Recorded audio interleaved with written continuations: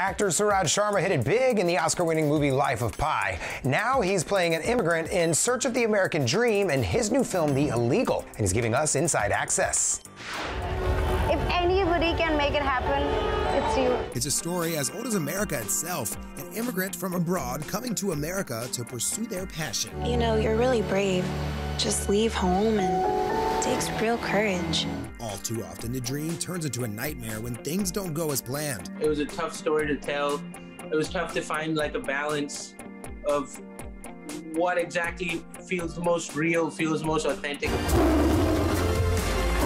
The star finding his Hollywood dream in the 2012 blockbuster Life of Pi and the 2014 movie $1 Million Arm. I really like to take my emotions and my feelings and put them up on screen. In his newest film, he plays an aspiring director who moves to the U.S. from India. It hit home with me because, you know, this guy's a kid from Delhi who came to the U.S. to make movies and study filmmaking. That's exactly what I did. To come here and beg and steal, you come here again, I'm calling the cops. Like so many immigrants, he finds himself exploited and taken advantage of because of his desperate situation. But obviously with most people, most dreamers, you know, things don't go as smoothly as they hope or as they wish.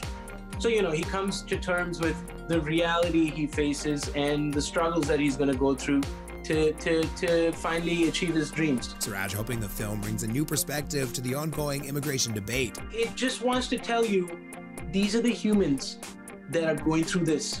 They're like you and me. They go through the normal struggles of life. Perhaps for some of us, it's just that a journey we can only look at from a wide shot.